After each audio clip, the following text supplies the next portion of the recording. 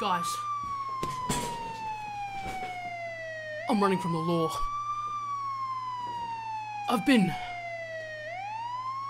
bullying kids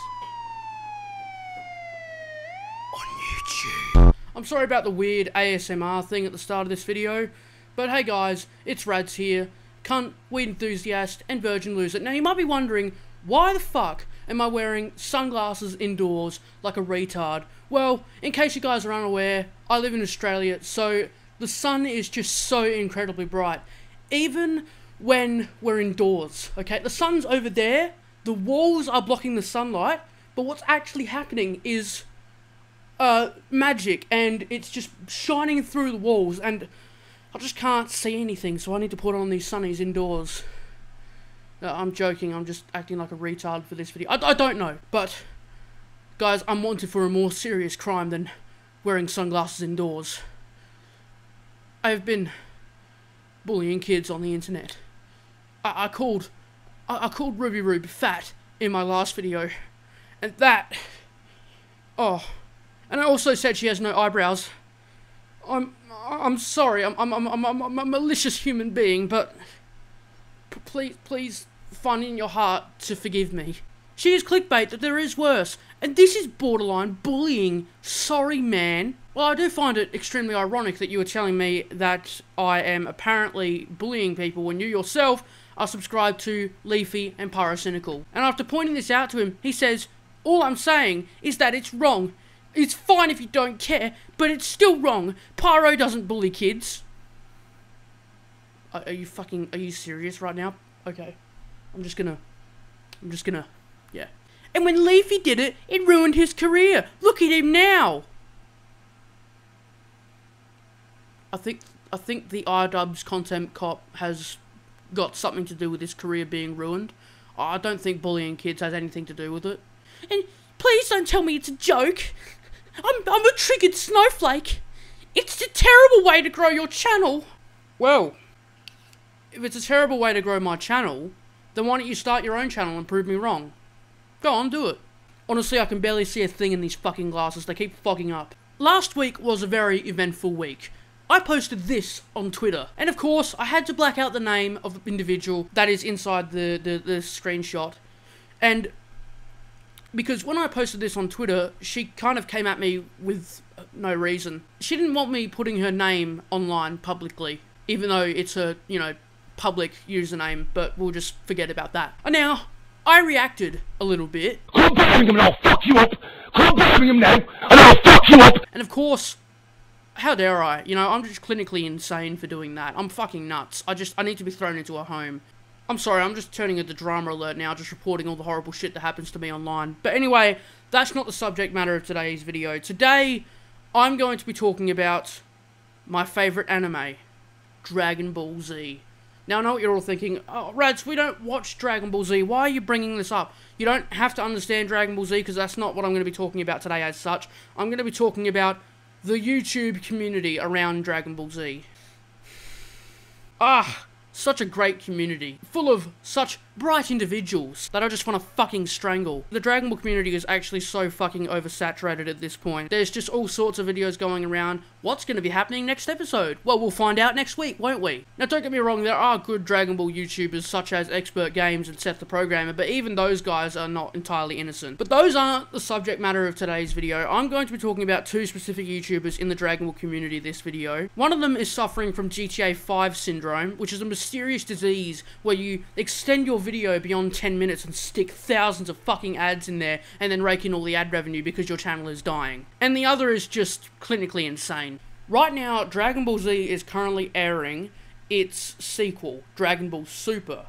And in Dragon Ball Super, there is this big fuck-off dragon called Super Shenron, and he will grant you any wish of your desire. No limits, nothing. I personally would wish for the death of Jake Paul and his entire fan base. But there's this one character named Jiren, and he is going to wish for something. Now, my best guess is he's probably going to wish for his universe back, because people suspect that he might be from another universe, and he might want to wish that universe back. Summed up in pretty much a minute, okay? And so, what does this loser, Unreal Entertainment Gaming, do? Well, he makes a 16-minute fuck-off long video on it, and sticks 4 mid-roll ads in there. That's right, you heard it here first. 4 mid-roll ads. I'm not including the ending ad. I'm not including the ad at the start. Fucking 4 mid-roll ads in the middle of the video. My god. And I just love how he just wants to kind of sit there and just go, yeah, so, what do you guys think, what do you guys think Jiren's gonna do? What do you guys think he's gonna wish for? What do you think he's gonna wish for? What do you think he's gonna wish for? What do you think he's gonna wish for, guys? So, what if theories, what are your overall thoughts on Jiren's wish? What do you think it could be? Is it something to where it goes against his beliefs in representing justice? Do you think it's maybe a selfish wish? Do you think maybe it's a wish where it's malevolent in terms of nature? What are your overall thoughts on Jiren's wish? And do you think, in your opinion, that maybe this foreshadows Jiren winning, further as we continue in the tournament? What do you think he's gonna wish for? What do you think he's gonna wish for? Doesn't fucking speculate or anything. He just asks the audience continuously just to get the video over 10 minutes. What do you think he's gonna wish for? And then he brings in his retard friend to basically continue on this path of, let's get this video to beyond 16 minutes because I need all that ad revenue. And I gotta love that cancerous intro.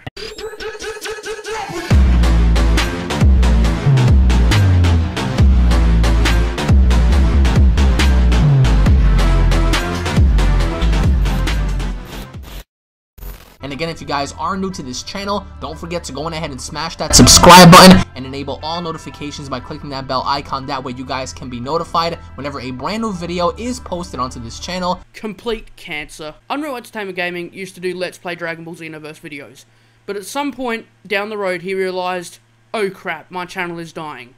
What am I going to do? Well, I'll pull a Lispy Jimmy. And I'll just extend my videos to beyond 16 minutes. I won't fucking get to the point. These aren't even discussion videos. These are literally just videos of a person repeating himself over and over and over again. And he rambles on and on in his videos. It's not even worth your time. Unreal Entertainment Gaming, I've got some advice for you, okay? If you're going to make Dragon Ball Z discussion videos, they have to actually be discussion videos. They can't be you and a retard friend of yours sitting there going, oh, what do you guys think? What do you think? What do you think's gonna happen? What do you think is gonna happen? I think I'm gonna get a brain tumor and fucking die. That's not how it works. Just do what Expert Games does. It doesn't matter if your video's 3 minutes long, okay? Expert Games pulls in a shitload of views, okay? And he's a good YouTuber.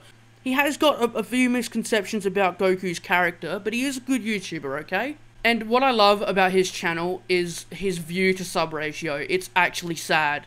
His Jiren video got 21,000 views. His Goku Black vs. Hit video got 15,000 views. Have a guess at what his subscriber count is. Nearly 420,000. His channel is going down the toilet. I'm going to talk to you guys about language. Now, this is a very simple subject for those who are not Geekdom 101. The word chair is Norman French, okay? It's not originally English, it's a Norman French word, which was a slang French word back in hundreds of years ago. And that word was borrowed from Norman French to English, so chair is a Norman French word, okay? It's not an English word, it's a Norman French word. Now, in France, the word chair was not pronounced chair, it was pronounced something else. I don't know what it was pronounced by, but it wasn't pronounced chair, it was pronounced different.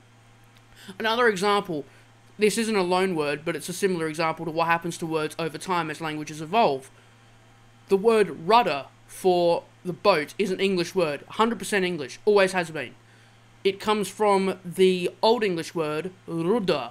That's how you would say it. That's how you would say it in Old English, rudder. Now, have we been saying it wrong for thousands of years? No, of course we haven't. The word changes over time, and this happens when a word from another language is given to our language. Now, I'm going to talk about a series that Geekdom made on his channel called Dragon Ball Lost in Translation. And I'll give you a fucking hint. Nothing in the series was lost in translation. He has probably lost a couple of brain cells. Now, the word Saiyajin, which is the Japanese word for Saiyan. Saiyans are a race of people in the Dragon Ball universe. Don't worry about it. But the word Saiyan in Japanese is Saiyajin, right? In English, it's Saiyan.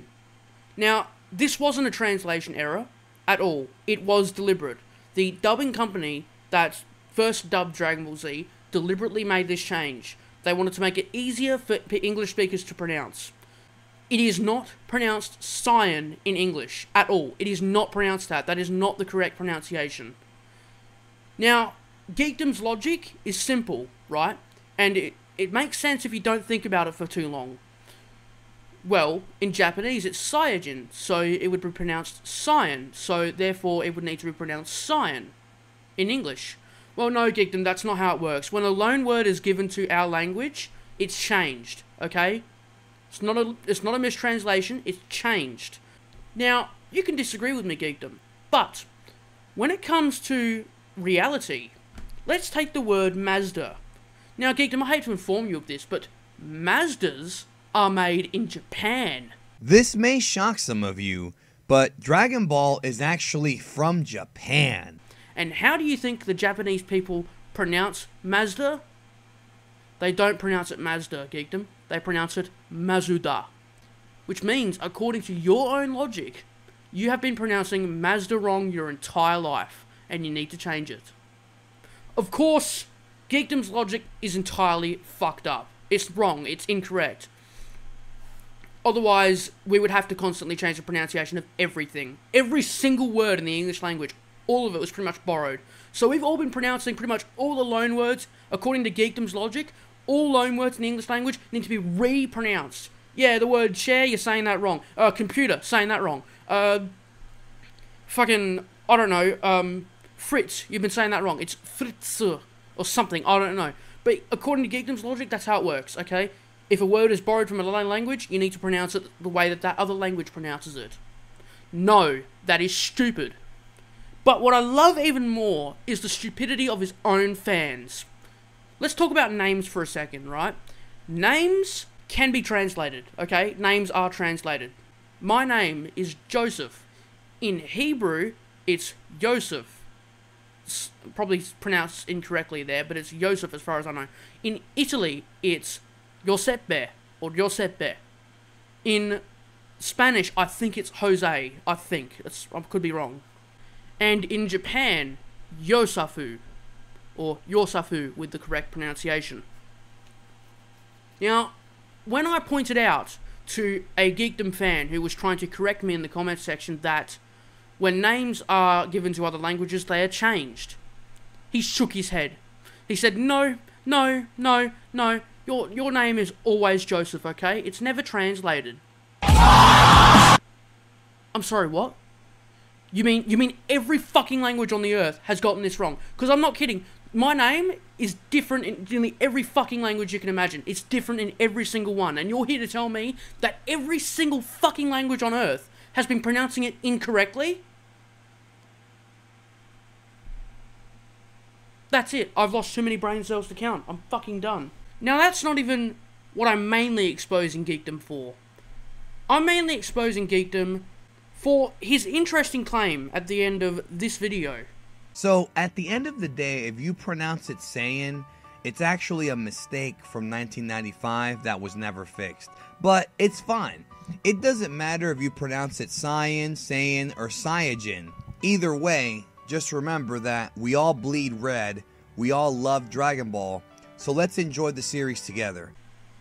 Now, Geekdom wants to come across as a person who is inclusive. You know, he wants to say, this is a place where we can bring the whole Dragon Ball community together. I'm here to unfortunately inform you that he's selling you a fucking lie. So, at the end of the day, if you pronounce it Saiyan, it's actually a mistake from 1995 that was never fixed. Geekdom 101 is arrogant, cocky. He thinks that he is right 100% of the time. And I can demonstrate this through just showing you video clips of him. Would somebody who thinks that anybody who disagrees with him is stupid, is that inclusive? Does that sound fucking inclusive to you? Of course it fucking doesn't, because it's not inclusive. So the next time you hear Geekdom 101 say, oh yeah, well, I'm being inclusive, he's full of shit. I don't understand why 400,000 people have subscribed to this guy. It makes absolutely no sense.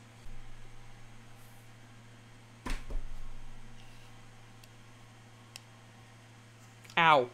And this video was an attempt to sort of like talk about a serious issue, which I think is a serious issue, and that's the Dragon Ball YouTube community. It's cancer. I'm sorry. And I love Dragon Ball, and it's such a shame to see a community that is just so oversaturated with arrogant cunts, clickbaiting scumbags, and even the good YouTubers, like Seth the Programmer and Expert Games. They still are not perfect. You got Seth the Programmer, who blames Toei Animation whenever he's wrong for something, and you got Expert Games, who thinks that Goku doesn't fight for the sake of good. He does. And this is a problem, is the YouTubers. They're bad. Like, in their own regard, every single one of them, they're bad. And stop thinking that you're right all the fucking time. And stop making cancerous videos where you extend it beyond 16 minutes so that you can get more fucking ad revenue. Just stop. I'm feeling quite up and motivated with YouTube this week, so I may attempt to make a second video for this week. I don't know, but we'll see what happens. Anyway, that is it, and I'll see you in the next video. Goodbye.